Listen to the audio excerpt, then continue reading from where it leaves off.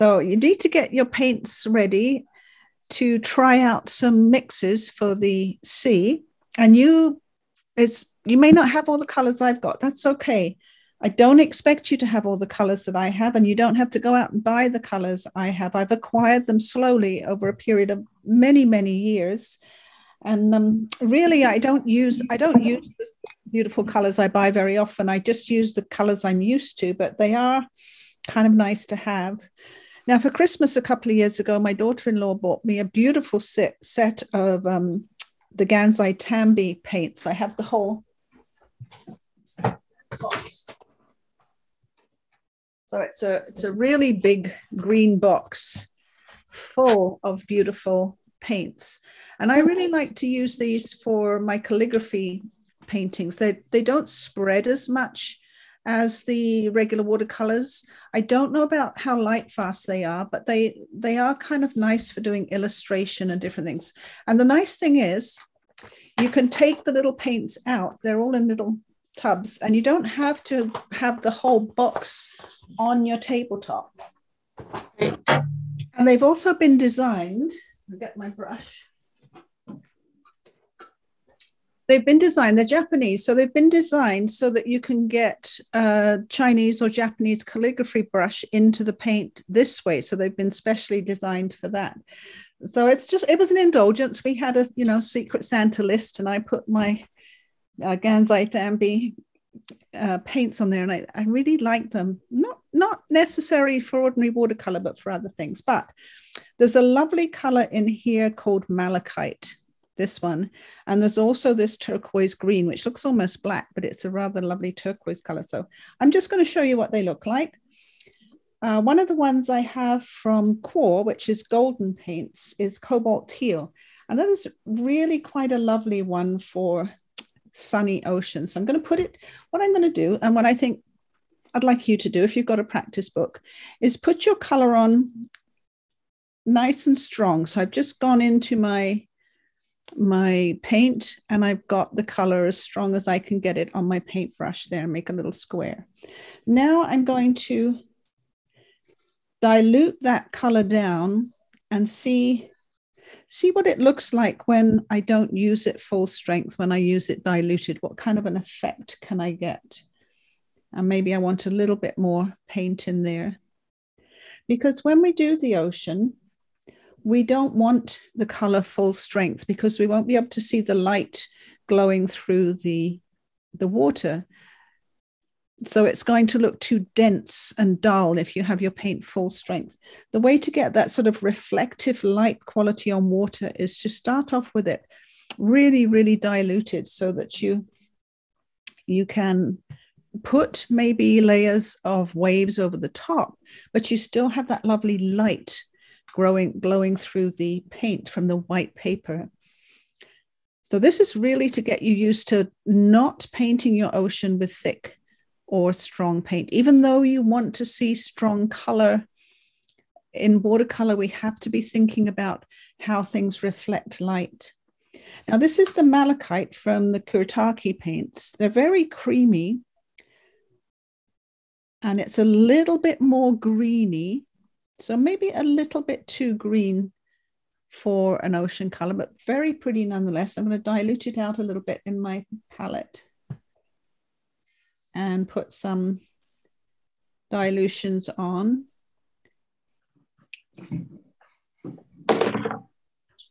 I have a problem because I don't have a color printer, and so I can't see the picture. Oh dear. Well, do you have I guess, do you have an iPhone or something you can look at it while, or an iPad? Sometimes I have that open. Okay, I'll have a look at that. All right. I'm going to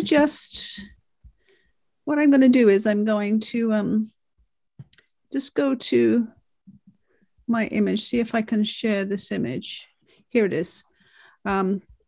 So this is the image that I bought. Can you see that? Is it showing that on the screen? And we're looking to sort of make that beautiful teal ocean color that looks like it's light and reflecting the light, and still making that beautiful color. And it's quite difficult to do that with watercolor, we have to really sort of manipulate what we're doing a little bit. So this is the Malachite from Kuretake. And the second one is the Turquoise Green, which is a very pretty color. So these are just out of the pan colors.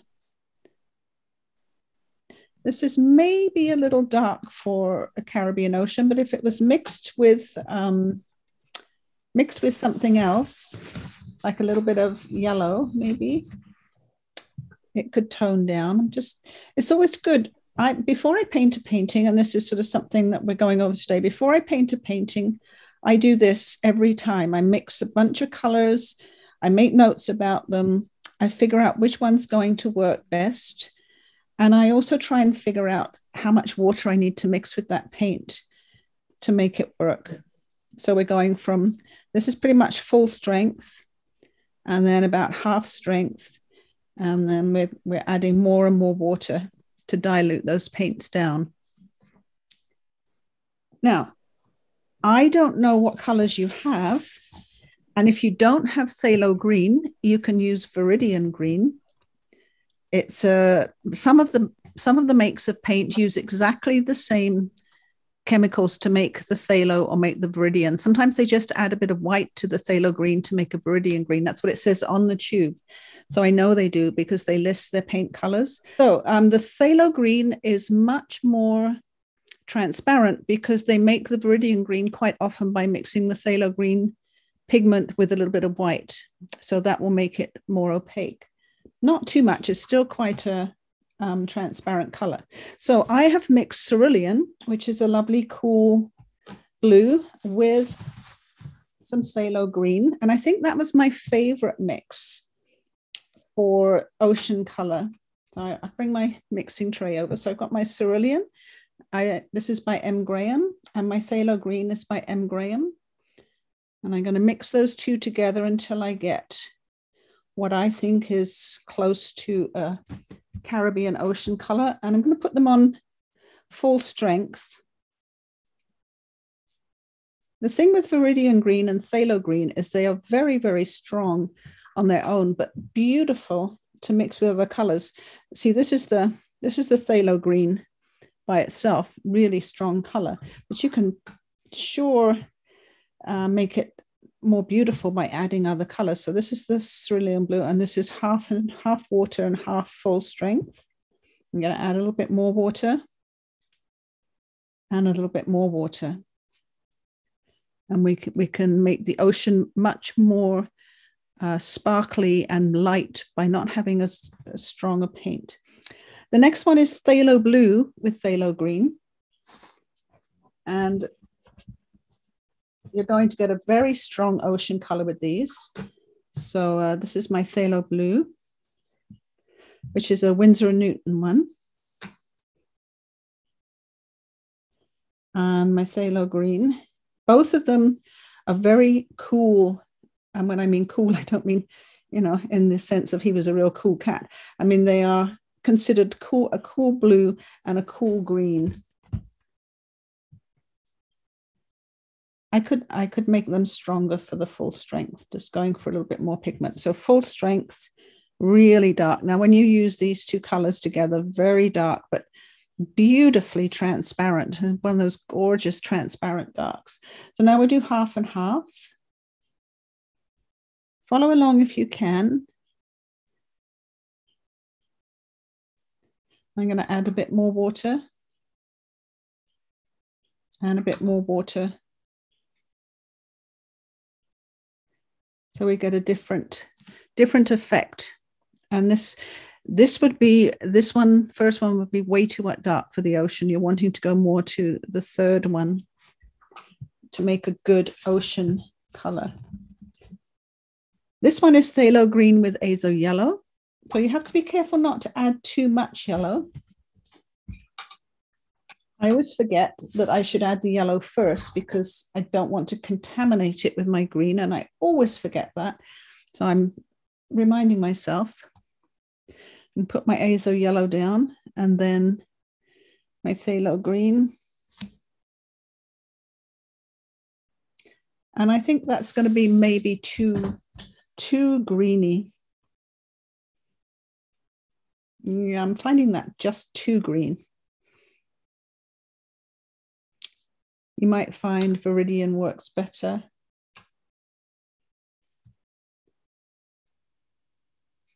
But if you wanted, where this is nice is where those parts are under the wave, or in the part of the wave where the sun glows through, or part of the ocean where the sun really reflects off it.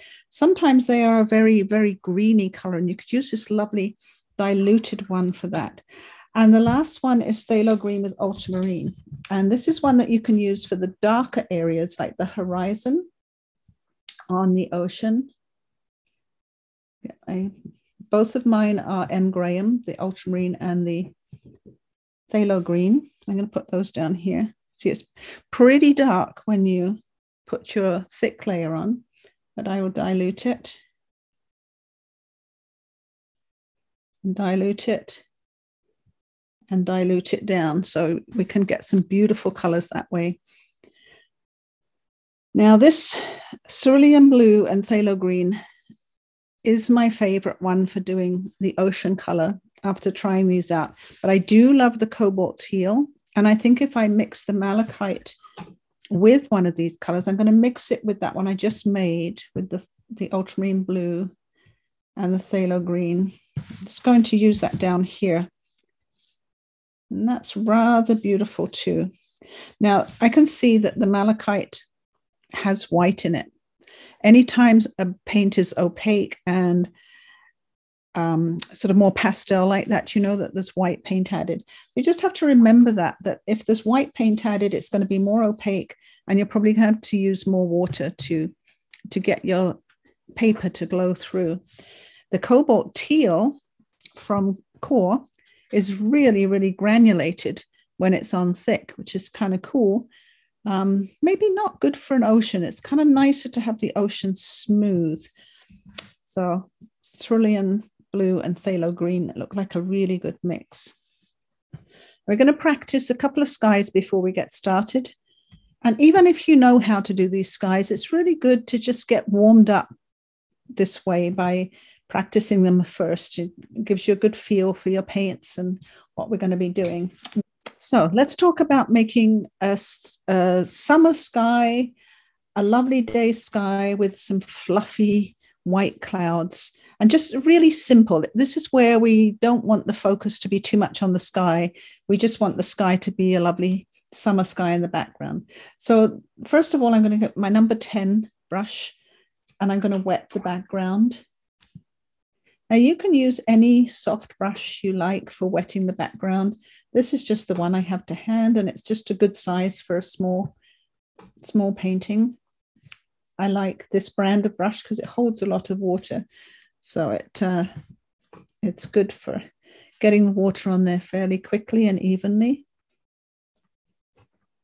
So I'm just lifting the page to check. Pretty sure that's all good. Now, if you're going to do fluffy clouds, you're going to leave the white paper as your cloud. And the best color for a lovely summer sky is Cerulean Blue. We're going to try just Cerulean Blue. I'm going to mix the paint with my number 10 brush, but I think I'm going to switch to my number 8 brush to do the sky.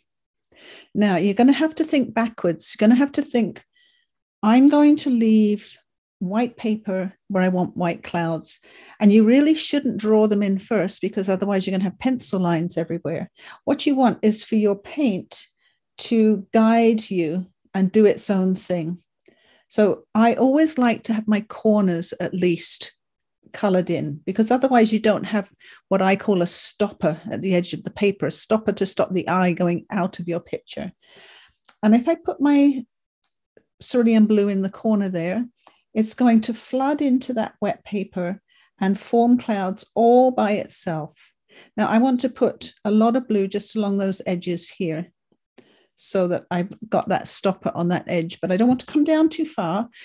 And even if I want to get the paint to come further, I can tip it like this and the paint will come down further and make even fluffier looking clouds. Sometimes it's good to have your paper tipped up a little bit, but I don't want to because of the shine on the camera. Now we're going to have a bottom to some of these clouds. So very gently, I'm going to put in a little bit of blue where I think the bottom of the clouds might be. Now don't make this blue too wet. If your paper's wet and you come in with very wet blue, you're going to get a lot of runny stuff happening, and the blue will kind of just fade off to nothing. You need a little bit of strength to the blue because it's going to dry much lighter. And as you come down the sky towards the horizon, clouds get thinner and thinner. They get big and fluffy up here near the zenith of the sky, and they get thinner down here. So paper's dry down here. You can make these little clouds down here much thinner. Don't do too much. Tip it a little bit. Let the paint and the paper do the work for you in the water. And don't go back in and put water afterwards, because unless you know how to control that water, you're going to get big back runs and what are called cauliflowers, where the water swishes out into the paint. It will not look attractive. If you just have faith and just let it do its thing, you will get a lovely summer sky happening. What you have to remember is this is your background. Your sky is going to be behind your mountains and your trees and all kinds of other things. So it's not going to be the focal point for your viewer. You don't have to fuss. I'm not going to fuss. Right here, I've got two little dry patches where I didn't get the water on the paper properly. Not going to bother me at all, because maybe I'm going to put the ocean down there. Maybe I'm going to have some mountains. I'm not even worried. I don't think anyone would even notice. And I certainly don't want to go back in and put water. Now, one method you will see people recommend or do, you'll see it on Facebook, YouTube and different places. They'll get a Kleenex. Sometimes they'll get it in a big bowl. I don't want to mess this guy up. This one turned out quite nicely. So I want to show you on a separate piece of paper what they do. So I'm going to do with them what not to do things. And do that on a separate piece here. I'm going to hand draw my border. I'm going to wet my paper. Remember, this is what not to do. I think it's important to know that, because if you recognize it's something that you do and you've maybe been struggling a bit, then you can understand why things are not working. So I'm going to do the same thing. I've wet the paper and I'm going to put the sky in. I'm going a bit quicker this time because I just want to get the sky in for you. And it does help if you just wait a minute for the water to soak in. And tip it. See, I was a little bit more careful last time, so I got a much better effect. Now, this is what not to do. And I'll zoom in just a bit. Don't take your paper towel or Kleenex and start pushing it on your paper to lift out clouds. I've seen this so many times. And what you get is something like little sheep skipping around in the sky. They all come out the same shape. They all come out with quite hard edges, and they don't look soft and fused into the background. Now, what you can do is, if you have a little bit of cloud that hasn't worked properly, you can twist a corner, and I would use a Kleenex. Paper towel often is too thick. It has a pattern in it, and not good for this. But take the corner of your Kleenex, twist it into like a little brush tip. And if you want to, if you've got a little bit too much paint or you need a little bit of soft cloud, you can just like touch it to your paper and just suck up a little bit of your paint. Now, cerulean blue does not stain. It floats on the top of the paper for quite a long time. That's why it's good for skies. That's why it will mix with your water and do a good job for you. So it's a great one for lifting. And you can use a thirsty brush or a tissue if you need to lift out a little bit of sky. Let's go back to this one over here that turned out better because I was more careful. I waited a couple of few seconds for the water to soak in. Now this is almost dry, but there's some places here where it's not quite dry. And of course the cerulean blue, because it doesn't stain, is still kind of floating on the top of the paper. And I could, if I wanted, take out a few tiny horizontal clouds and maybe just a tiny bit around these ones, but you have to be so careful not to mess up your sky doing this. I mean, look at the difference.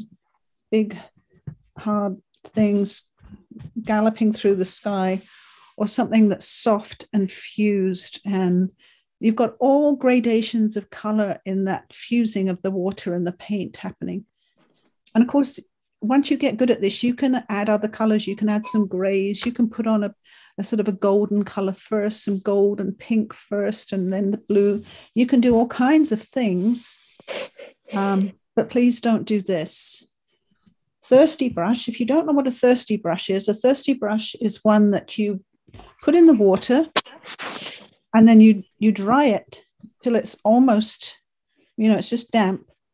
And then you can suck up paint or water, because the brush is thirsty and it will suck the water up. Now, this is a much nicer method, look, for getting a soft cloud rather than the Kleenex. The Kleenex is great for a sudden mess that you just want to like dab up and get off your paper.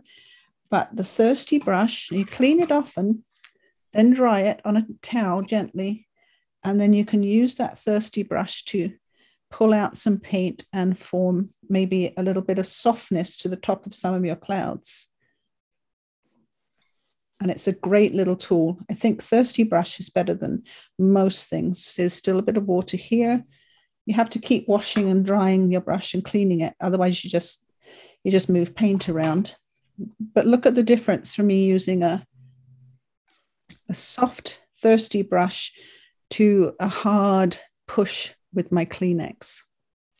So little lesson on, and we are going to do the sky like this, but we're going to do something a little bit different to get the palm tree in, because if you try and put your yellow palm tree over this blue, it will just go dark green. You're not going to get that beautiful glow through the yellow palm trees. I just want to go back to the photo, share the screen here. So we have the image. If you look up here on the front of the tree, they are very, very yellow where they're catching the sunlight. And that is part of what makes the painting rather beautiful. And under here, and the stems, I don't know what you call them, like the vein, the bit right in the middle of the leaf, I'm sure it's got a name, but I can't think what it is, rib. They are quite often very light, like almost white, yellowy, golden white. We're going to try and use just yellow for them today. Up here, this is almost white where it catches the light. So we have to think about that. And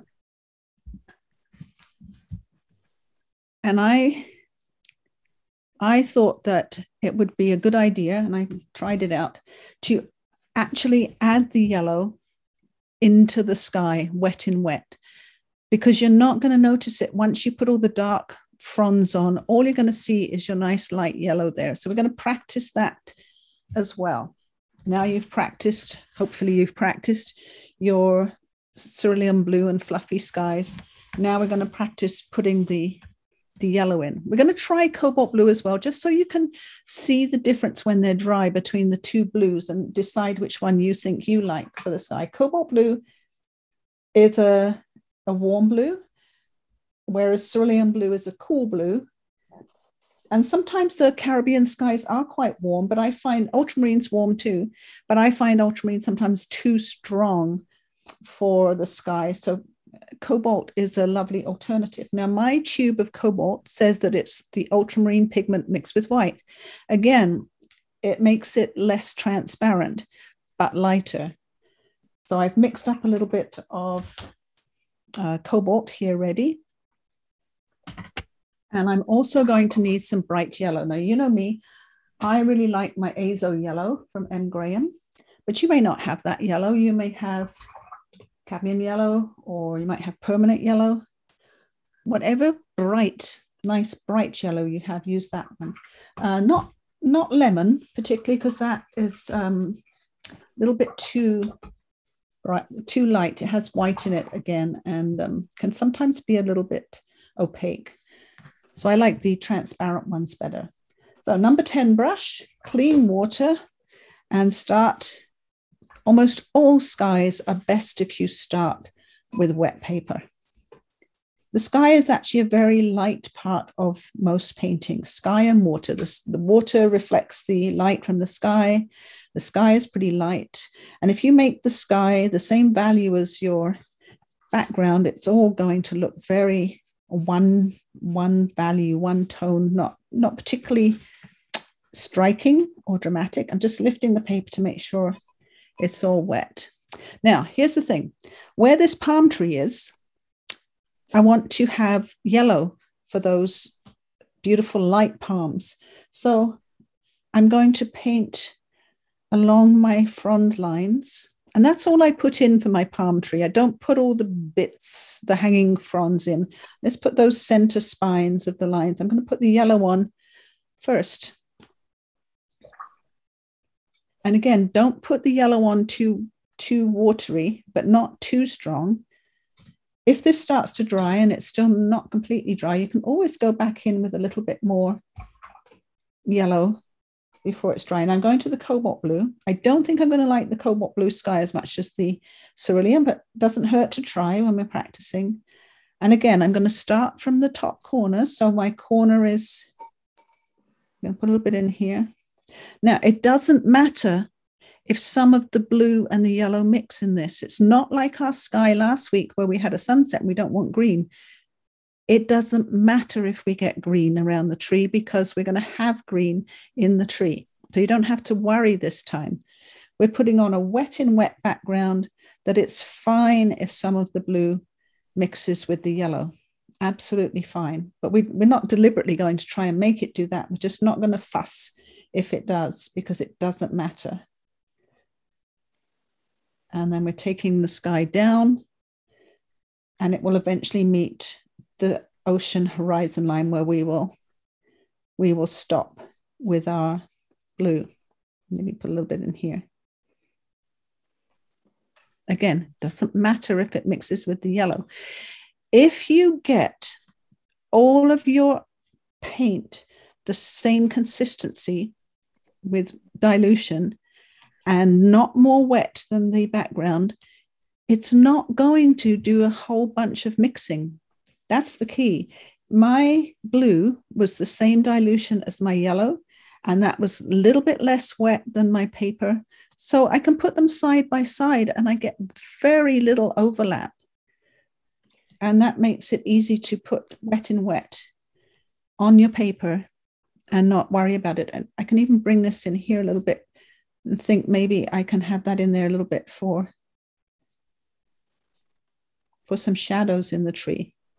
You have to decide, is everything running together? If everything's running together, your paint's too wet, you need to use a little less water. If your paint's not mixing with your water, then it's too dry. You need to add a little bit more water. This is what this is all about. It's practicing how much water to add. Now I'm going to get a little bit of that yellow, but not wet, like almost dry yellow now. I'm just going to add a little bit more intensity to where the spines will be, just a little bit more. You'll be surprised, this will fade.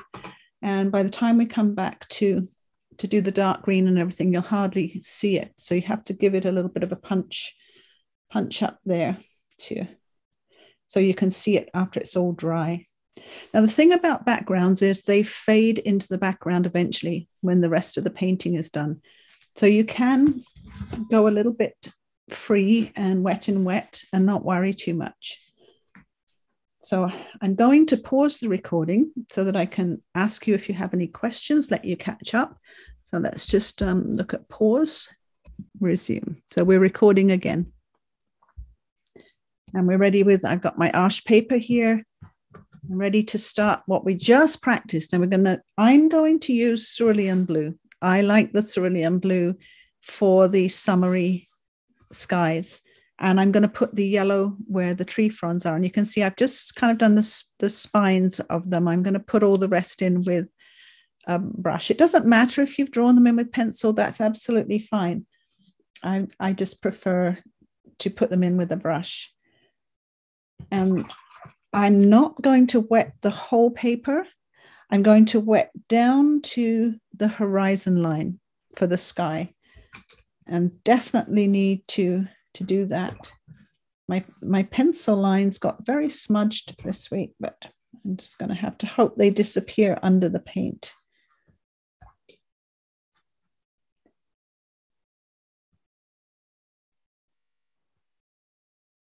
So we're gonna, now I don't want to put too much paint on the tree trunks. So though I'm going to put some dark brown on there, I still want to leave some light patches on the tree trunks for sort of that golden look to them. So I'm going to tip it just to make sure it's all wet, little dry spot there. And just let it soak in. Now this is the 100% cotton paper, so it needs a little bit more time to soak in. That way your paint's not going to float on the top too much. And while it's soaking in, I can mix a bit more Azo Yellow for the palm fronds.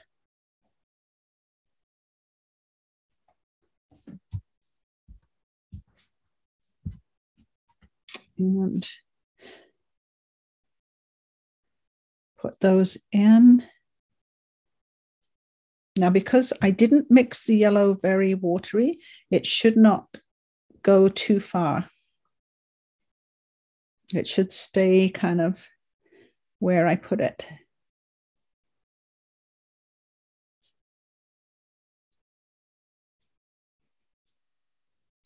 Another alternative is to just leave that area white, not put any paint on it, which is what I tried last time I did this, and that worked out pretty well too. There's many different ways to do things. Like this one, I kind of left it mainly white clouds behind it, and this one too, I left mainly white clouds behind it. But this was kind of a different look. This one, the sky was ultramarine blue, and I just thought it looked too stormy and dark. So I've tried this many times to try and get the right summery look to the painting. I'm just waiting for that to soak in a little bit and for the water to soak in. I got a little piece of fluff on there. Right, now cerulean blue. I have to decide what brush I want. I think that number 6 brush for a little paint. This is 5x7. A little painting doesn't need a very big brush. So get my cerulean blue. And just like on the practice one, I want to start at the corner and bring that blue in so that I have at least a stopper at the corner of the paper. And I can kind of come into here on the palm tree, maybe come in here, maybe come in here. Think about it. If your paper's wet enough, you can take a little bit of time with this. I mean, you can't take forever because it's going to dry, but if you've been careful to wet your paper well, you've got some working time. And because this is a small painting, we don't want too many clouds in there. It's going to be too distracting. Remember, I don't want anything on the tree trunk really. If any blue gets on there, I'm going to fix that in just a moment. I'm going to have greenery behind here.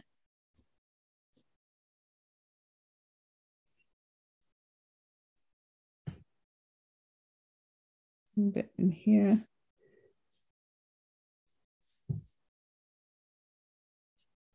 Not too many clouds happening. Bring a little bit more blue in here. Now, there's a little bit of blue got on the tree trunk, and I'm going to use that thirsty brush I told you about. I'm going to wash my brush. I'm going to really dry it off on my towel, and I'm just going to suck up that little bit of water and paint that's on the tree trunk, because I want to use some raw sienna on there to make them sort of golden. And that blue will dry pretty light by the time it dries, so it will be fine. Might want to come up in here with a bit of the blue. Remember, if it makes green, that's great, no big problem.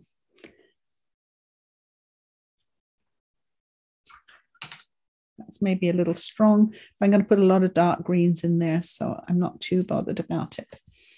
Now, I don't want to do the ocean at this point because the color from the ocean is going to bleed up into the sky, and we'll get a blending of the two colors and no definition at the horizon line. So what I'm going to do at the moment is I'm going to shadow the sand. Now, the first one that I did for you, I painted the sand with a very light raw sienna and yellow mix.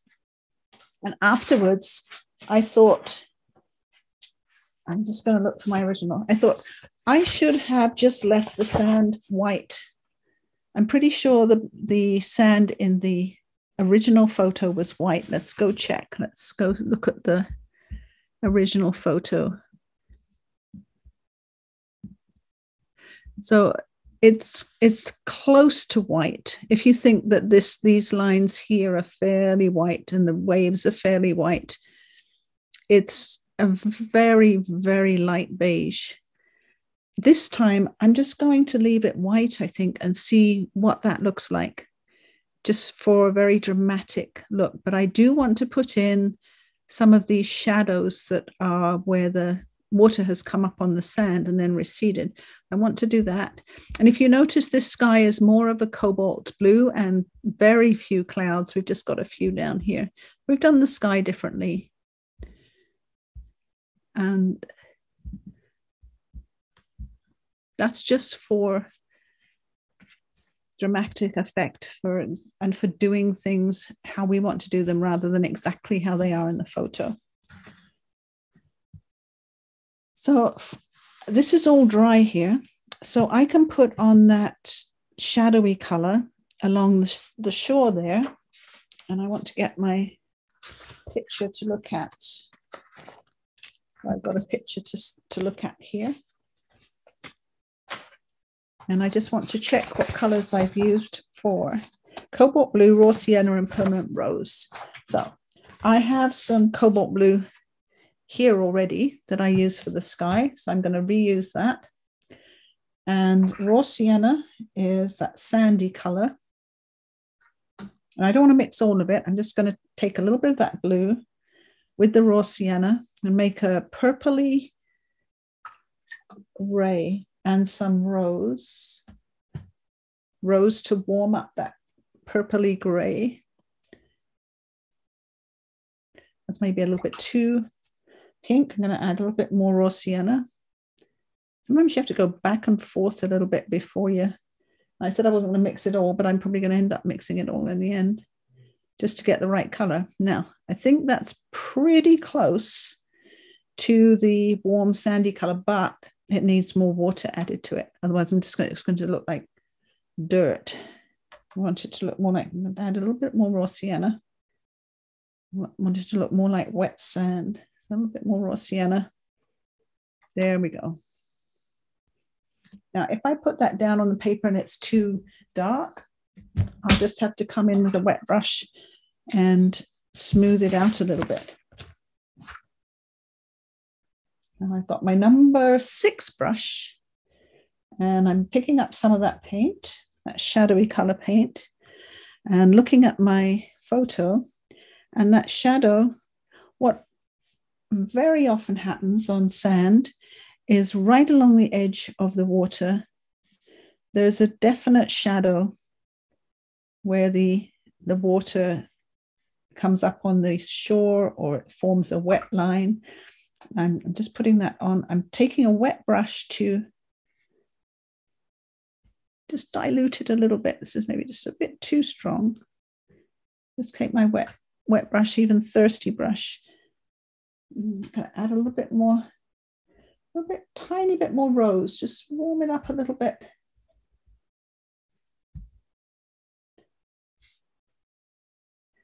and put that shadow in. Now, along with that shadow is also some sort of foamy stuff from the wave. So I'm going to do my dry brush trick. I've tapped off my brush on a towel, and I'm going to just scrape it across the paper dry so that I get some sort of dry brush happening. And there's a definite line between this and the other shadow. I'm going to bring the other shadow in here. It's a very thin shadow here. And kind of a break. And the shadows definitely get warmer as they come towards you. So adding a little bit more rose to that shadow. Because the shadow coming here is much, much pinker. There's an actual divide here.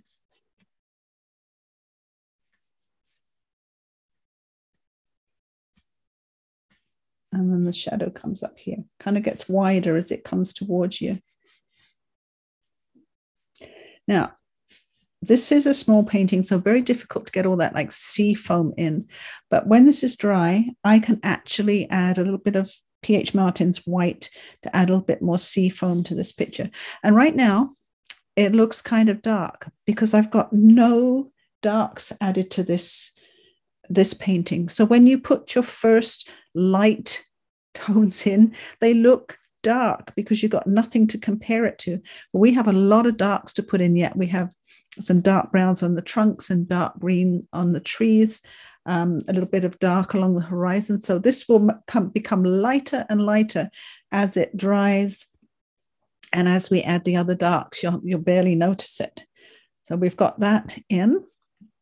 And one more thing I can do, because I don't want to put wet paint against wet paint at this point, but right here is dry and it doesn't touch any wet paint.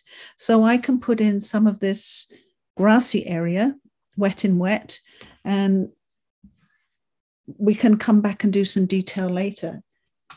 What I would like to do for some of it is I've got some raw sienna here, because this is sort of sand with grass growing out of it. So I'm going to put a bit of raw sienna on there. And then I'm going to get some sap green, or you can mix a green. Actually going to mix that sap green with that yellow. A little bit of ultramarine blue just to darken it up slightly. And while I have this raw sienna on there, just wet in wet, I'm going to add a little bit of that sap green mix as well. We're going to do more detail on this later, but this is the first layer of just putting in that corner there. Again, when you have a corner or an edge, it's good to put some dark in there as a stopper for the eye, so your eye doesn't drift out of the picture at that point. Even if it's not in your photograph, it's a good compositional thing to do. Same with this shadow. In the photograph, the shadow does come out about here, about an inch along, but it should never come out right at the corner here, even if it does on the photograph, because again, that takes, your eye comes along here and it goes straight out the corner. Much better to have it sort of coming down to here and gradually kind of curving around towards the viewer, because it also takes the viewer from here into the picture, into where the trees are. So it's a lot of thought needs to sometimes go into where you put things if you're following a photograph and you don't want to slavishly follow it exactly, but use it to help you paint. Now I'm going to pause the video right now and use my hairdryer, and you may need to use yours, because we can't do the ocean while these parts are wet, and we can't do the trees while these parts are wet. We literally can't do anything else in the painting while these are wet. So I'm going to pause the video. If I can remember how to find the button. Here we go. So we're going to mix the ocean color. I'm going to mix Cerulean Blue with Phthalo Green. So I have some cerulean here. I have some Cerulean Blue from the sky, already there. So I'm going to add a little bit of phthalo green to it. Not too much because I want it to be still quite blue. And I'm going to add water to that. I don't want it too dark. I can go darker if I need to, but I can't go lighter. I can't get that light back again after I painted it. So I often start very, very light and then add more color as I go. I'm going to start, I've got the paint on my number 8 brush. So I'm going to start with that. I'm going to start over here. I'm going to start right at like that tree. I'm not going to paint over the tree because I want it to be a much lighter color. And we want to go back and forth horizontally.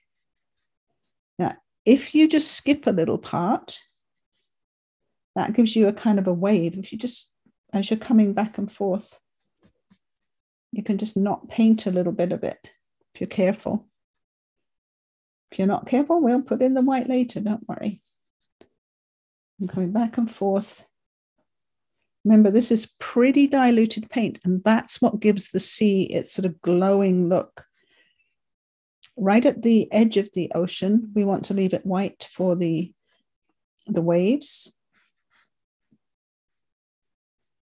So I'm not going to come right up to that dark that I put on there.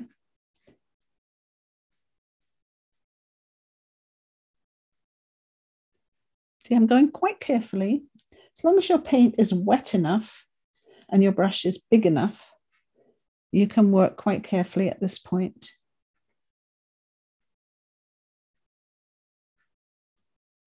I'm going to get a smaller brush. I want to get my number, what's this, 4. Get my number 4 brush, because in between the trees here is kind of fiddly. And there's a little rock in between there. I did go with the rock in the photograph because I thought it was kind of a nice detail. And by the way, the photograph I used came from iStock Photos. I bought it because I wanted one with more than one tree. I wanted one with the colors in that I was searching for. And even though I took about 200 pictures in the Caribbean, none of mine looked like this. I'm not a professional. I didn't have a particularly great camera, so I'm afraid I didn't get this look to my photos. But I did buy the rights to use this photo from iStock, and that means you're able to download it. Now, that's just the beginning of my ocean here. I'm going to go to an even smaller brush. I have a number 2 here, and I just want to add a little bit more definition in the edge here. Maybe go along the edge of the waves. Put a little bit of blue sort of here. I might add a little bit of white later. It just sort of adds to the ocean coming up over the wet sand here. And now to add a little bit of dark to the horizon line. So I've got that color I've already mixed, and I'm going to mix in a little bit of ultramarine blue with that to darken it up.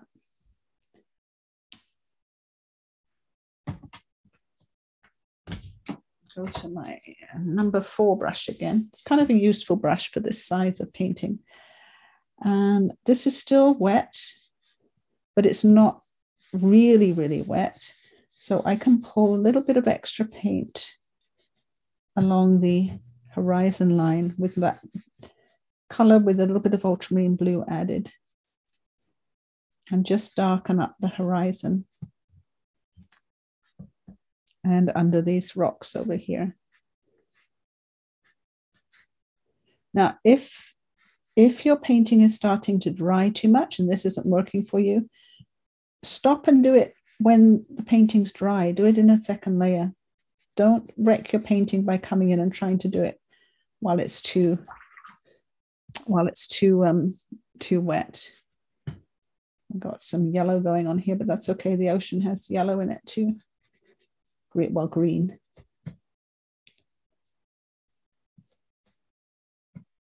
Just always keep a horizontal look to your your brush strokes. Underneath your wave is going to be a little bit darker. I'm going to put those lines in. And now mine's just reached that point where it's too wet to do any more. What happens is the color soaks in and it doesn't have any definition. So it's time to stop doing the ocean, and I can put in more color later when this is dried. But right now I'm struggling to get that in correctly. So we're going to just, I'm using a very thirsty brush to just gently ease that in so it's not too definite. And I'll come back and do another layer when that's dry. Now, tree trunks. I will put those in next. I need to have the ocean dry before I do that because I don't want my tree trunk color going out into the ocean. And the colors we're going to use for that before I dry with the hairdryer, colors we're going to use are raw sienna going on first. And then while the raw sienna is wet, we're going to add burnt sienna. And then we're going to mix ultramarine blue and burnt sienna to get these lovely dark browns. And we're going to put those in. And you can do a lot of that wet in wet. At the top of the tree, there's, I think, in these trees, coconut palms, and there's these very dark parts that come out of the center and sort of stick out. So we can put those in as well. It's lovely to have our darks in, but we have to have the ocean dry before we do any of that. So I'm going to just pause and use the hairdryer.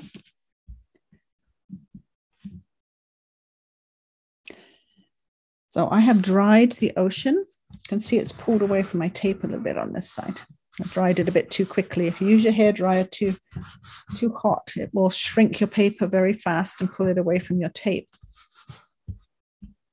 Right, I'm going to have to work fairly fast with the wet in wet because it's a pretty small area to work on. So I want to get my colors ready before I start doing that. And let's look over here. Let's get some raw sienna. A lot of people use yellow ochre, which is very similar to raw sienna, except raw sienna is much more transparent. And I prefer raw sienna. This cakey stuff is my yellow ochre. And it's got white mixed with it to make it more opaque. And for that reason, although it's a very similar color, I don't like it as much because it's more opaque. So I don't use that one. We also need some burnt sienna. I need my other tray.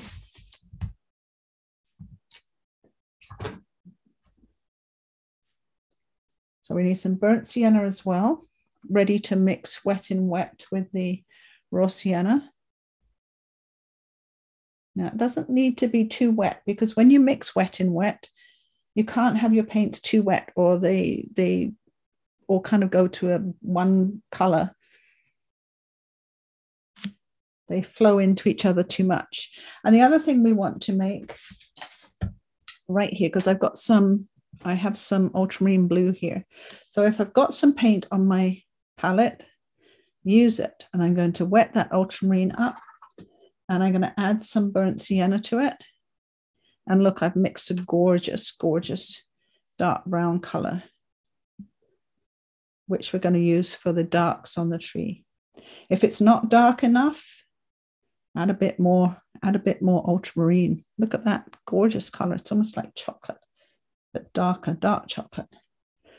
That's and not much paint, not much water, sorry. Plenty of paint, but not much water. And that will give you a nice strong dark. So I mix those with my number 8 brush, which I'm not going to use because I'm doing little tiny. They're actually, palms are not trees. I read that they're a grass. They're a type of grass because they don't have a bark. They don't have branches. They just grow straight up and of course have the leaves and the fruit at the top. There's only a couple of species that have one branch, I think, at the top, but most of them just grow like a piece of grass or bamboo, and it's one piece, no bark, no xylem and everything in the center. They're very, very different to a tree, although we call them trees. But that's why they grow so thin, because they don't grow outwards with bark like a regular tree does. They just grow upwards. Right, smaller brush. Let's see what size I would like to use. I think I'll start with not too many brushes, 4, and then use my 2 to add some of the details. I'm going to get my raw sienna, and I'll do one tree at a time. I'm going to do this one because this one is in the light quite a bit. And that's something you want to aim for in your painting, is to have some light and dark values, so you have a lot of interest in your painting. The light and the dark will give it a really good, interesting look. See, if I just put raw sienna on, it's kind of flat, not anything very interesting to that tree trunk at all. But now I'm going to go into my burnt sienna with my number 2 brush, my smaller brush, and start adding a bit of shadow at the top here. And I'm going to keep my shadow on the left-hand side because the shadow coming off the trees on the right. And down here, the tree is quite a bit in shade. So I'm going to put a lot more shadow down here. And again, I have to really kind of wait for that raw sienna to soak in so that the burnt sienna doesn't just flood into it and make one single color. And I've got to take, sometimes if it's very small, you just want to wait for it to be dry. And take a little bit down there. A little bit come down here. And I'm going to pull it around. The tree has this, which I'm pretty sure is coconut, has the kind of lines going around the tree like that. I'm going to take the dark brown. Actually, I'm not going to take the dark brown. I'm going to take the raw sienna first because some of these coconuts are in the sunlight. I'm going to put the raw sienna on first, come back and put the dark brown on in a moment. I'm not going to put the dark brown on right now because it will flood into all the other browns and they'll just all become one brown. I'm going to put it on when these are dry.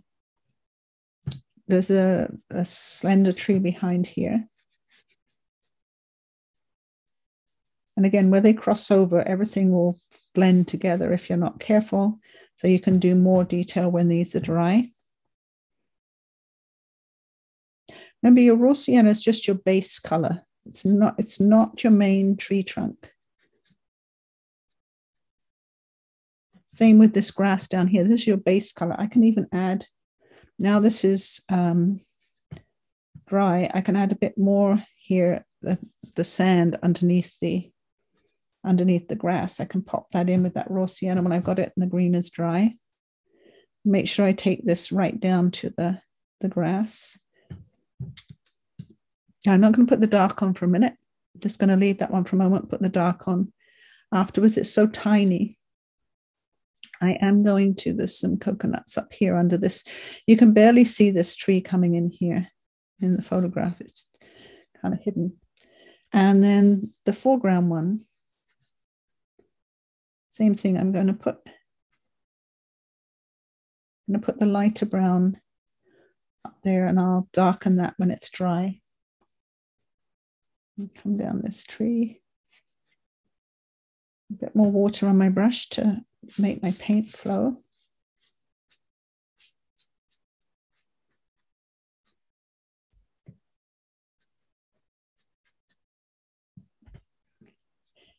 Because this tree is the closest one to you, you can do more detail on this one. A little bit more raw sienna.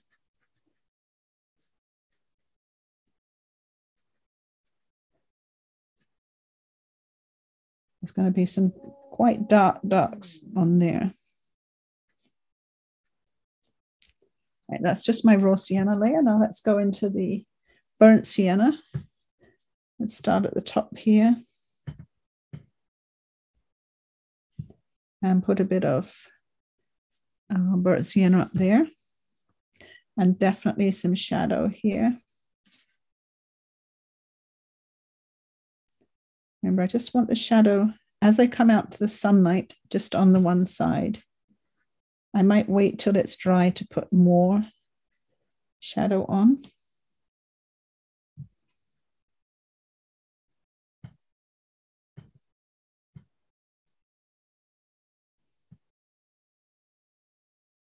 You don't have to do even painting. I'm leaving some of the paint showing through here because at that part of the tree, or the palm, I should say, it has a lot of wear and tear. There's cracks and markings on the palm. So putting a few of those little lines going around it, a few of them up here. Now, again, that is just the beginning. We can come in and do more detail on these, but you can't do it all at once, not with something this small. Put a little bit more in here because this has dried a little bit.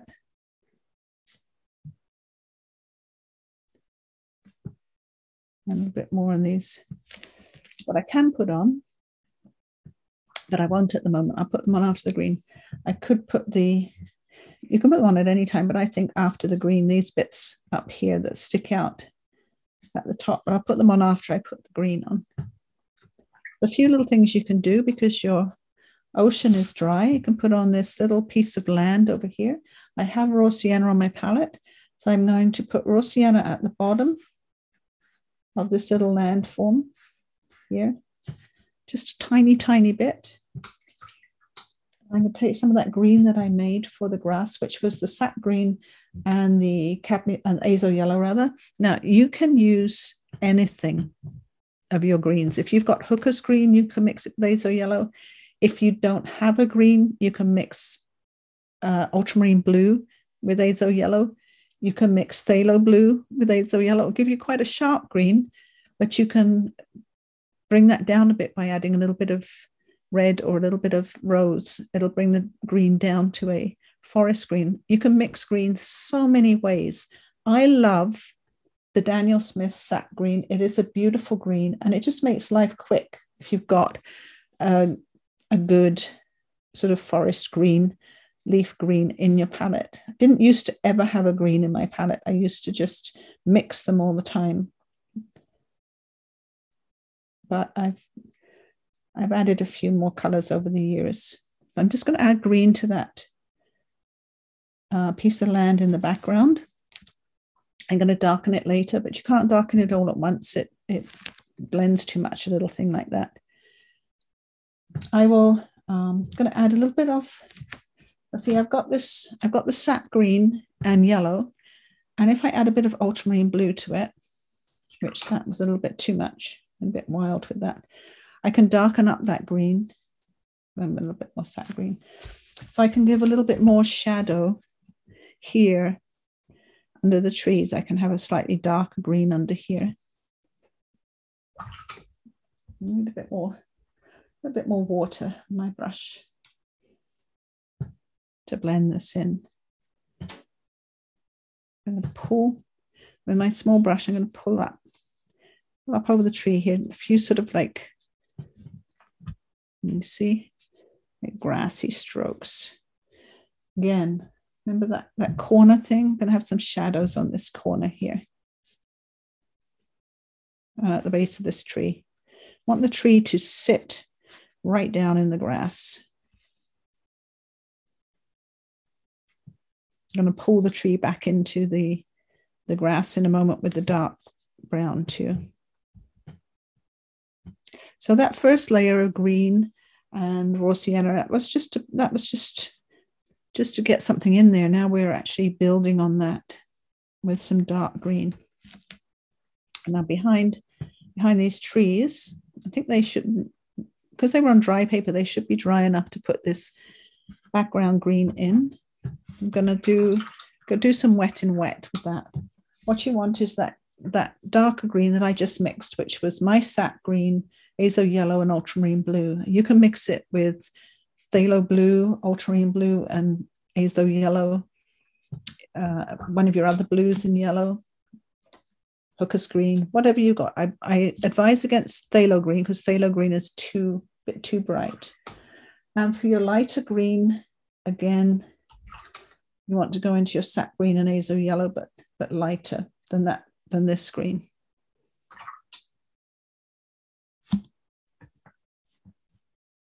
And a little brush, got my number 2 brush for going in a small part of the landscape. So I'm going in with the light green now. I'm putting the light green back here.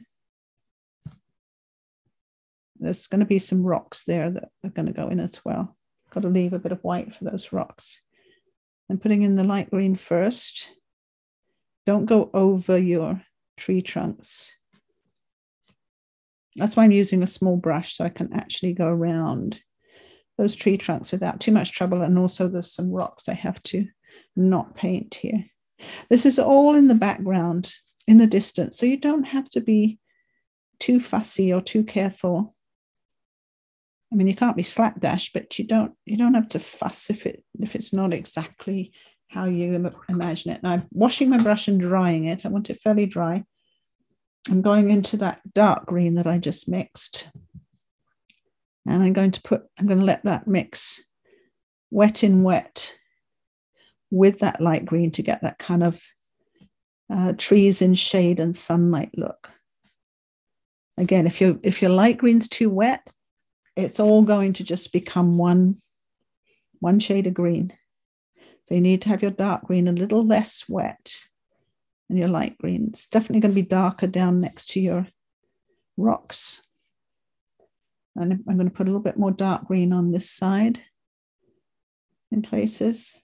You don't want this too detailed. It's a long way away. Wash my brush again.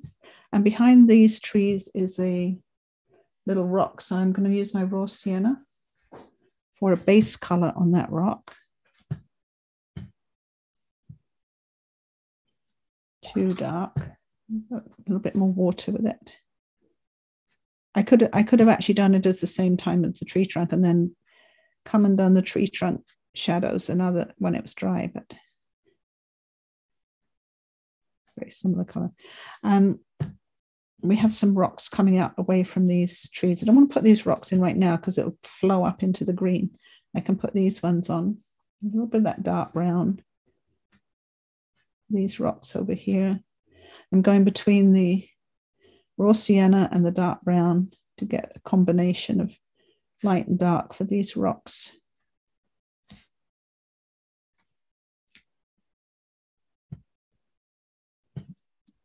Now, I've reached a point now where most of this part is quite wet, but I can definitely work on the tree fronds because they are dry. Everything up here is dry. So we can start working on them. And you want a really small brush for this, either a liner brush, a rigger brush, or number 1 or number 2 brush, because you're going to make all those lines on the fronds with your small brush. I'm going to get my rigger brush out.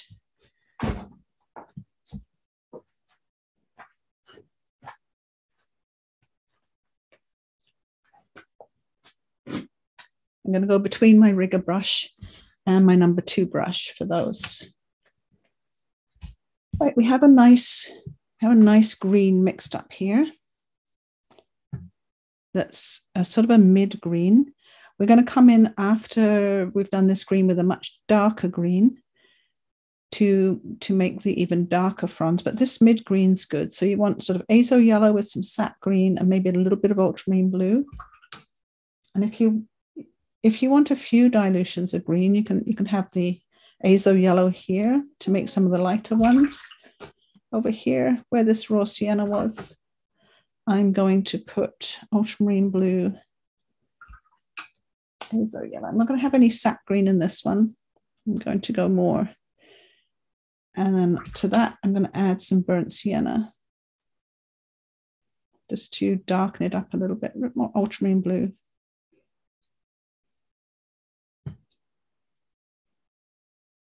Looks pretty dark in my palette, but you'd be amazed how much lighter it will look once we get it on the paper.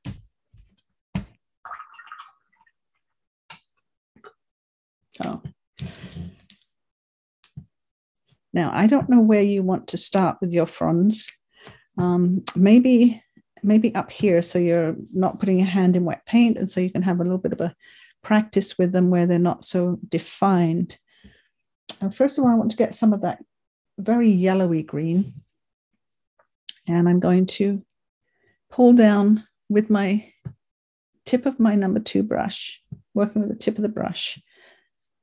I'm going to pull down some of those fronds like this, and I'm going to push some up in the sky too. Now, sometimes these fronds get all broken. You don't see the whole frond, and that's okay if you don't have some bits showing. Another lovely color for doing the ribs sort of things on them is you can either use raw sienna or gamboge. I don't know if you have gamboge. It's rather beautiful, orangey yellow. And sometimes where parts of the tree hit the sunlight, you can really see this orangey yellow. So I'm going to put a few sort of gamboge bits in here and there for those parts that are really hitting the sunlight. If you find you've put too many, it doesn't matter. You can come back over them with some green later. Put one here. I should be looking at my reference photo and not my painting. I'll grab my reference photo in front of me here. Not very helpful. I'll just look at my painting. That's okay. Right. Okay, I'm going back to the very, very light green now. And I'm going to put in some of these fronds. And you're going to have to work in layers with these. This is your very light layer. I'll put some here. Now, I've got my very light layer in. I'm going into that mid green, the green that we've used for a lot of things. And I'm going to start putting in some darker fronds.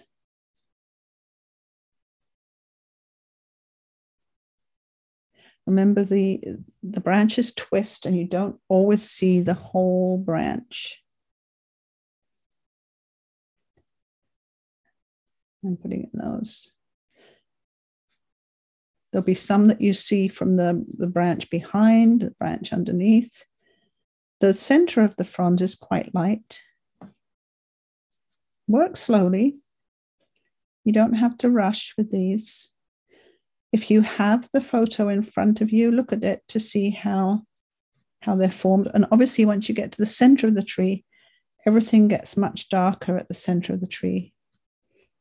So you can go, I'm going to go into my darker green paint and put some of those shadows. That is a bit dark. Add a little bit of yellow to that. It's a bit too dark. Got a bit carried away with making dark paint. There we go. So right near the center of the tree, where there's not much sunlight getting in, it's going to get darker.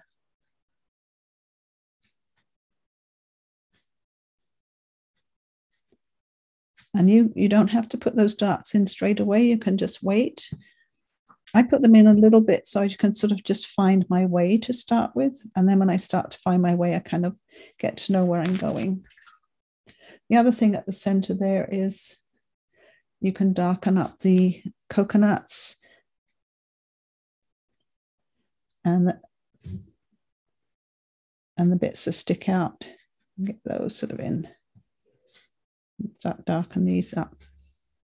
Again, it just helps you find your way a little bit. If you know where the center is and what's happening there. There's a bit of shadow on the tree. Again, a bit of shadow here. Really helps. Let's go back over here. I'm going back into the medium green. This is the more time-consuming part, the putting in the tree fronds. And you don't have to be really exact with all of them. See that one I just put in really quickly? Because it's right near the edge of the paper, and I don't need to see everything of that frond. Some of them you can connect them. Remember, watercolors for the most part is a little bit abstract. It's not hyper realistic usually. I mean, it can be. There's no reason it can't be hyper realistic, but most of the time it's a bit more loose, wet and wet, a bit more abstract.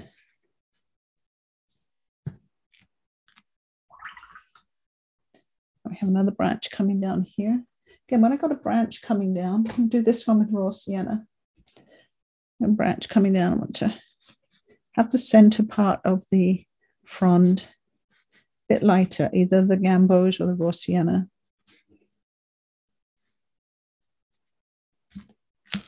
Those ones with raw sienna. And my medium green paint. And this one's kind of curling down here. Don't always have to be super accurate. This one's sort of coming out. It doesn't have all of its, some of its fronds are missing. Now we don't have to put them all in.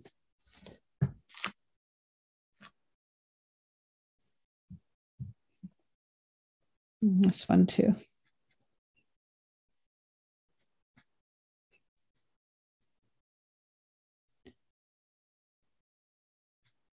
If you put enough of them in good detail, the viewer's eye will fill in the other parts that you just kind of smush in with a bit of paint. Our brains are very good at doing that, filling in what we don't actually see, especially when you get it all together, finished. Anybody looking at it, their brain can't take in all the detail at once, so they fill in all the areas and make a picture of it based on what they know it to be. So you don't have to be, you don't have to worry too much about all of the fronds being equal or individual. And the nice thing is, because we put that yellow on first, we have like nice bright yellow showing. And I really like the gamboge showing in some bits. I'm going to do some of these with the gamboge before I put the other color on. Another thing that's happening in the photograph is there are tree fronds up here from the tree that we don't even see in the picture. It's one that's over here. So they're coming down as well, which adds a little bit to the confusion for the eye, which is not a bad thing. As long as you don't sort of get lost and can't remember where you're supposed to be painting something or what you're painting. Try and keep track a little bit. Just going over these with some gamboge. Putting a few in.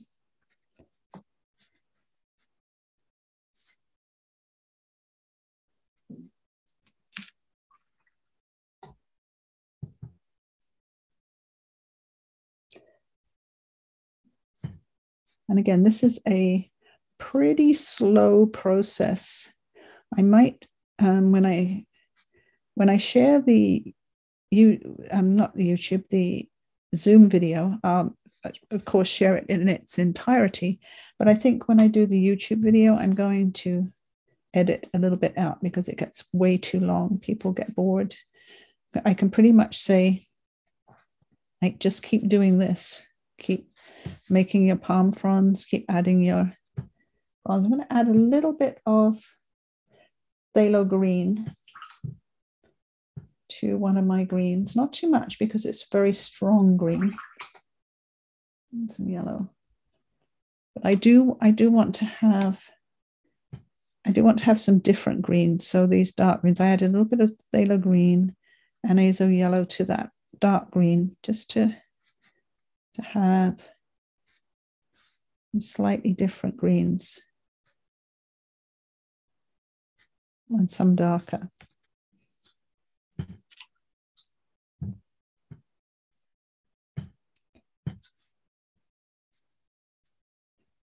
I had too much paint on my brush then.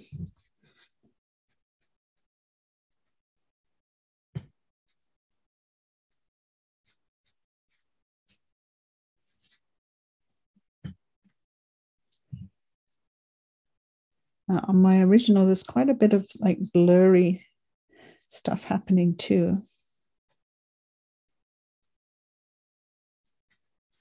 You don't always see both sides. Sometimes it's folded over and you only see part of the frond.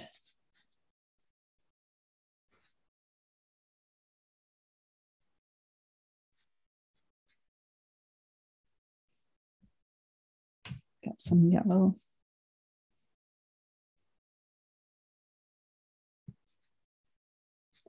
I'm sure you're all very quietly working away on your tree fronds.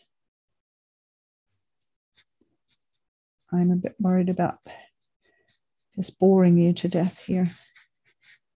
But if you're working, I'm sure you're happy.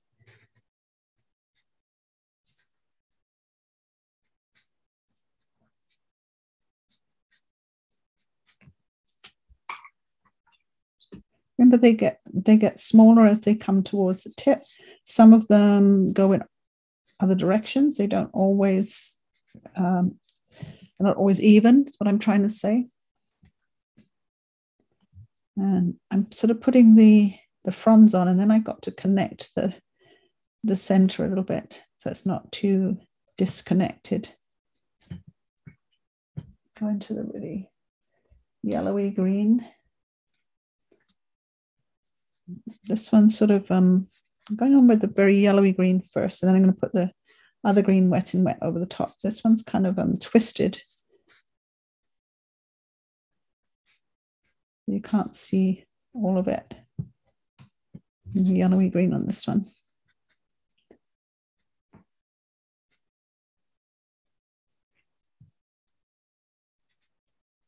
And I'm going to go in with my darker, a bit of my mid green and my darker green. Put that on wet and wet with that yellowy green.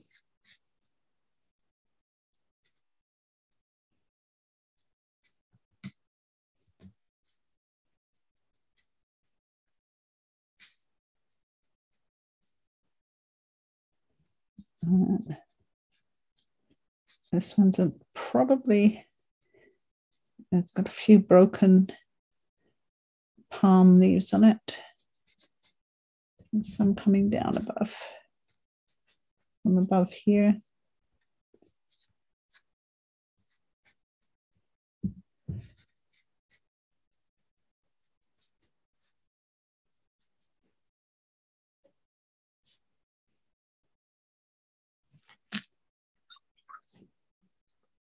Now I've got to get some dark centers in the trees. I'm going to my number 2 brush, and that dark brown we mixed up. We used Ultramarine Blue, Burnt Sienna, and that little bit of, I think I used a little bit of sepia, but mostly Ultramarine Blue and Burnt Sienna. And I want to take that in and make these centers of the trees, palms rather, a lot darker. Add some shadows in there. Some of those parts that stick out. Shadows. Shadow on this part.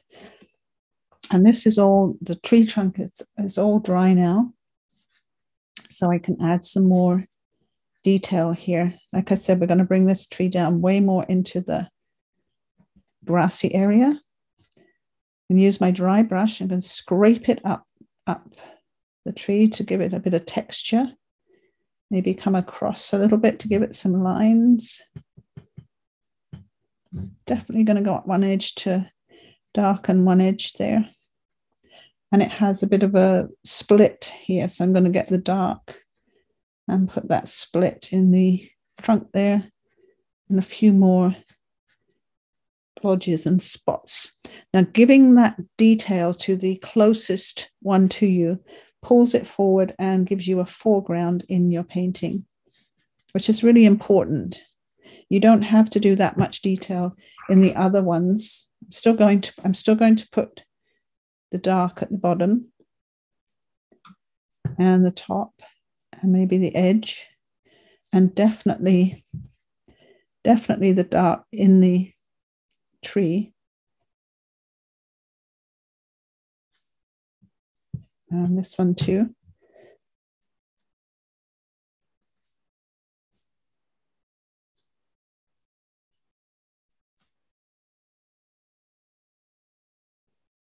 But you don't need as much detail in that one that's far away. But you definitely need the darks. I think one thing that a lot of people don't complete is the darks in their paintings. They're a little afraid of the darks, and they stop just before they get to that stage. And it's putting in a lot of those little dark details that really finish off a painting and give your eye interesting things to look at. The other thing that needs some dark is the rock over here. I'm going to take that brown that I've mixed with the blue and the burnt sienna. I'm going to water it down a little bit. I don't want it that strong, just to put some shading on this rock behind this tree. And I have to be careful not to touch the tree trunk. I'm being a bit bold doing it at the same time. I've got that color on my brush. Put that on. I want a little bit of raw sienna, on my brush. And there are a few rocks over here. I'm going to put some raw sienna on, get some of that brown, and also put some brown on those rocks over there. Wet and wet. Maybe here too. The other thing I can do is take some of that darker green, one that's got some blue in it, and I can put a little bit more definition over here in the background trees. That's too strong at the moment, but I'm going to get a wet brush, wash it out, take a little bit of the moisture off, and I'm going to agitate that green in just with a wet brush, just to give some shading and definition to these trees over here. I don't want to do it wet on wet because it will just, in that small space, it will dissolve into the rest of it. I'm just going to put that on dry, on drip, and work it in with a wet brush.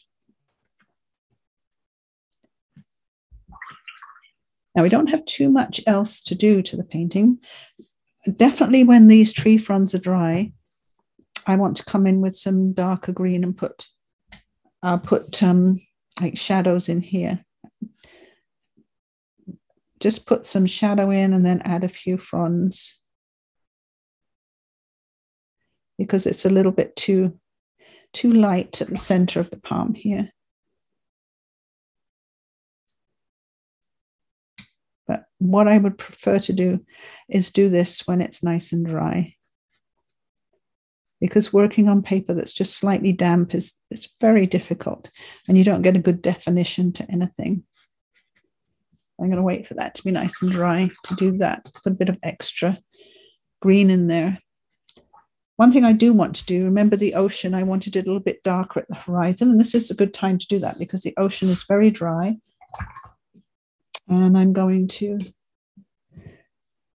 got my, what number is this? Number 8 brush. I'm going to wet the ocean up a little bit just so I can get the horizon on a little bit easier. Go into my smaller number 4 brush and get that ultramarine blue and sea color and add a bit more definition to the horizon. It'll flood into that water that I just put on there and stop it from getting too strong. I don't want to put water over here. I've got the small brush. Got too much going on here with trees and rocks and stuff. And I can put some shadow around the rock. The other thing I can do with a dry brush, if I leave some of the ocean dry, is I can put a few wavy lines in the dry ocean here just to give a few waves. I definitely do not want to go over all of that lovely light light green color that makes the ocean kind of glow. Another thing that makes it glow a little bit is if you mix that mix of, let's bring my palette over here. I did a mix at the beginning of Azo Yellow and Phthalo Green to make a very yellowy green. I don't want it too anything, not too green, not too yellow, not too dark. But if I take just a little bit of that on my brush, I can put a bit of that glow in the ocean just here where it comes up to the sand and the sun is really shining through it. I have so little on my brush, and you definitely don't want like stripes of this, but just that little bit of greeny yellow glow as it comes up to the edge of the sand is lovely. What you always want is that kind of transparency of water so that you can see your white paper glowing through. And if you remember here, this time I just left white paper for the sand because so often the sand is very white in the Caribbean. It's not yellow. Or one thing we have to do is put the shadows on. Also, on this one, I have a lot more shadow in this wet area of sand, and you can build that up. And I have the big tree shadow. So first of all, I have that shadow mix here, that like gray purple mix. I'm going to add a little bit of cobalt to it, a little bit more cobalt to it, just a tiny bit, and water, of course. And on my dry paper, I'm going to add a little bit more shadow here. That's a little bit too dark.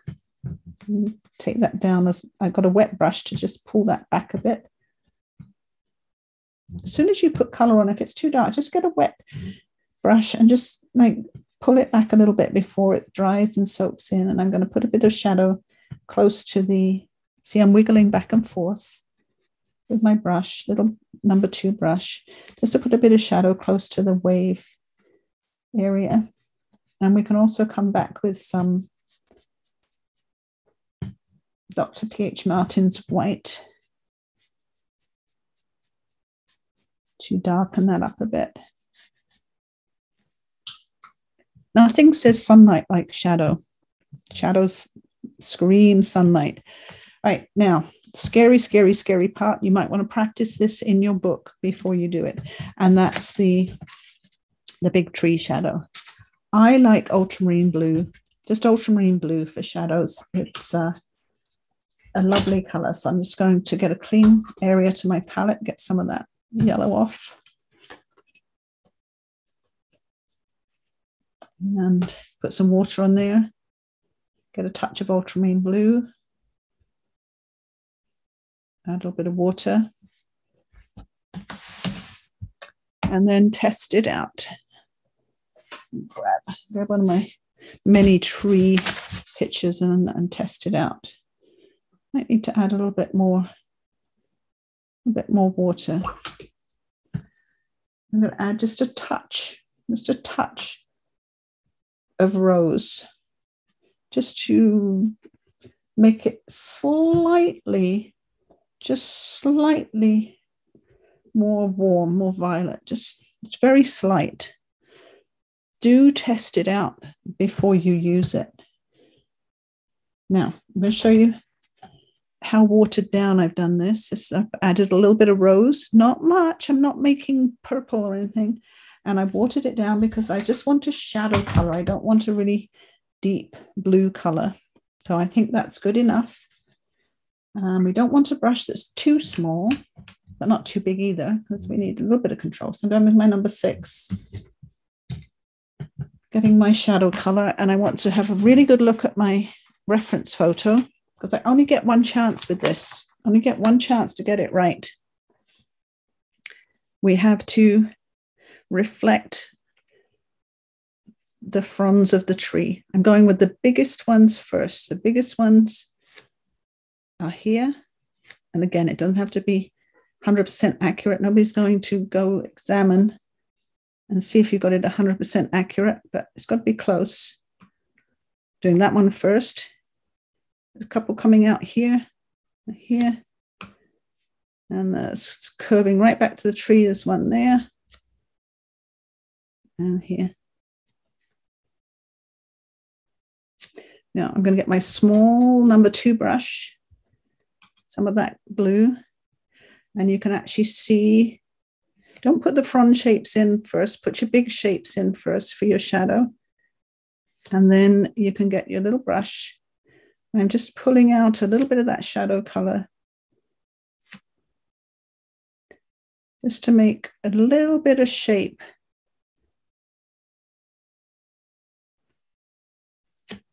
I got some over the tree. What I'm doing is I'm just pulling it back and then wiping it off.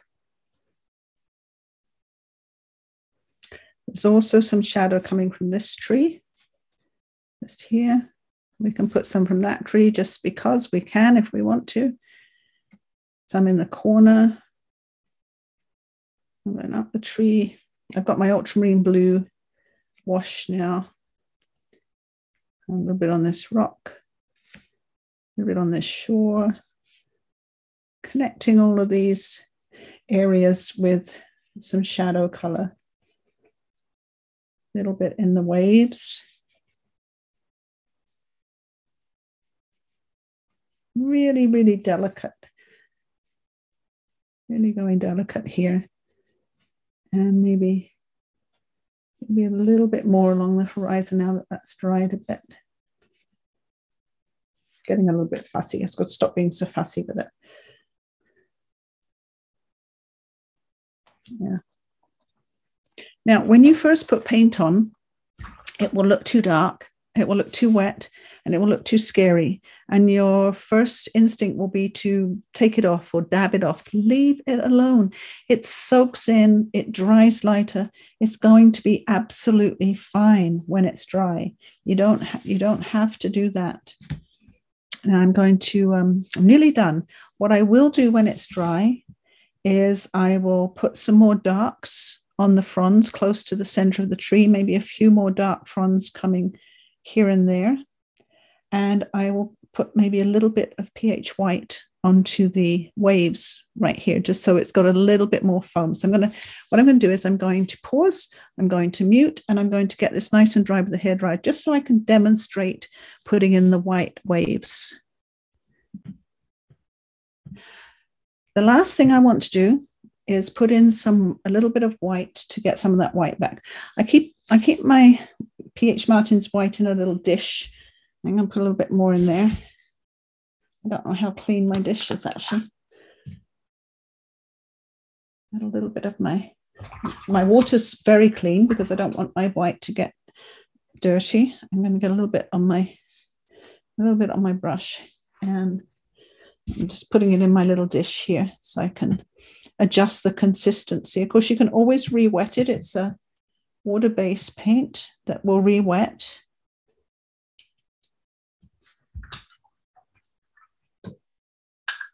Don't listen to any of the purists that say, oh, you just have to leave the whites for your paper. And I don't even like masking fluid. They don't give lovely, delicate little whites.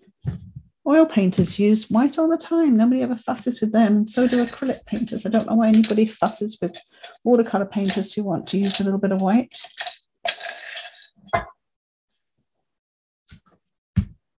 Right. So I've got my little tiny brush, 000. And of course, you don't mix with these tiny brushes or you're going to destroy them. I'm going to get a little bit of that white that I just mixed up and load my little brush, keeping the point nice and pointed. And I'm just going to add a little bit more foam to these waves just by going sort of like dotty dot and making it a little bit more jagged.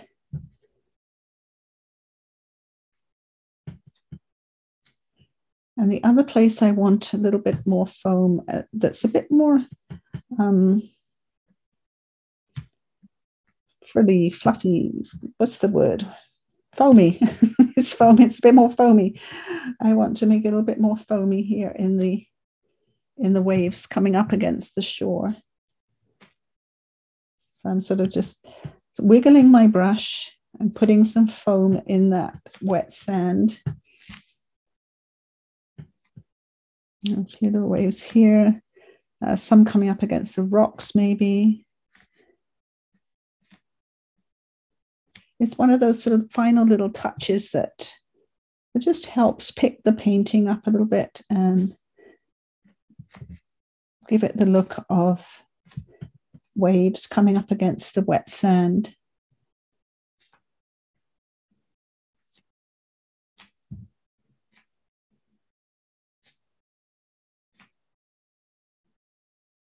Quite often where the waves hit the rocks, there's a little bit of sea foam too.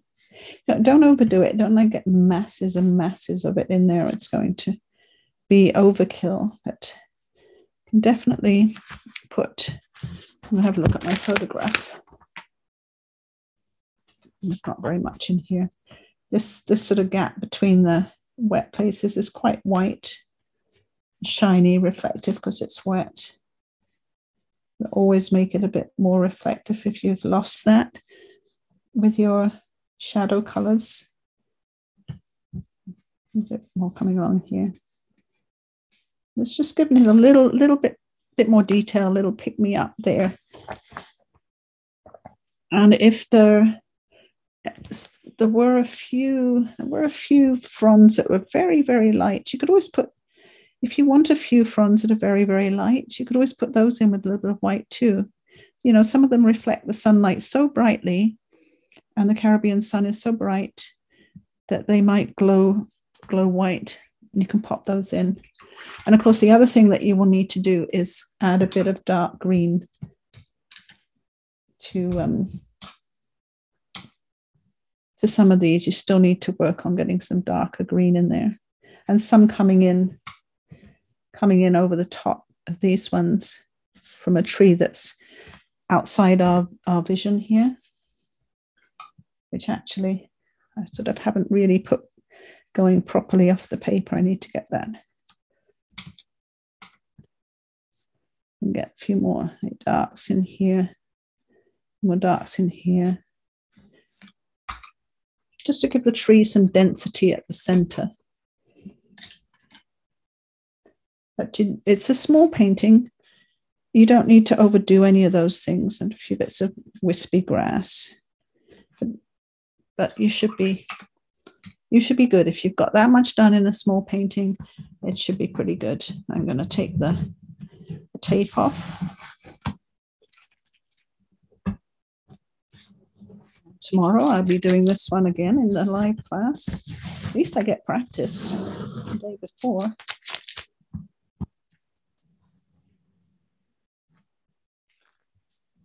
Well, there's that one. There's the one I did. Let's zoom out a little bit. There's one I did a few weeks ago to get ready for class. I've got loads and loads and loads of trees that I did while I was practicing my colors.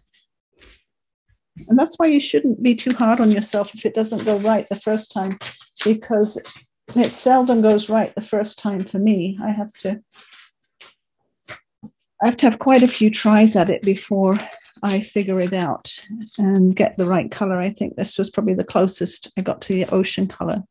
And sometimes I try and emulate what's in the photograph, but it just doesn't work in watercolor. I can't get that intensity of color. So anyway, I hope yours turned out really well. That was a fun couple of hours. And I can't even remember what we're doing next week. Let me have a look and see. I remember now. We're doing something called the Devil's Marbles in Australia, in the outback of southern Australia. There's some amazing rocks called the Devil's Marbles, and you can use some gorgeous reds and oranges and bright colors. I'm really into bright colors this time, and making things look a bit more bright and sunny. So when I finish the recording and I stop it, I'll chat to you and see how you did. And that was fun.